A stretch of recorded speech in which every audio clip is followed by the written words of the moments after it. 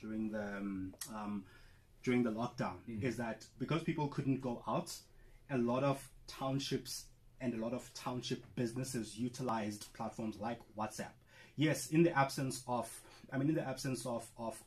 mobile payments or payment, which is a big part of e-commerce, you know, in the absence of that, people have been using social media as well as WhatsApp in the main to support local and township businesses. In fact, so much so that I think it's in Katlehong and in Soweto as well, there are businesses that actually do deliveries on bicycles, right? Which is I think the first part of I suppose building up the demand and the opportunity for e-commerce in townships, because, and this is not a township thing where people are generally adverse to sharing banking details on any site, be it macro or take a lot.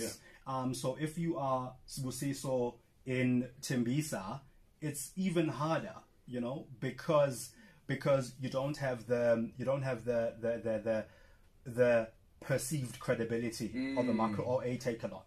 So you have to build that up first. It's a trust thing. Is the first one.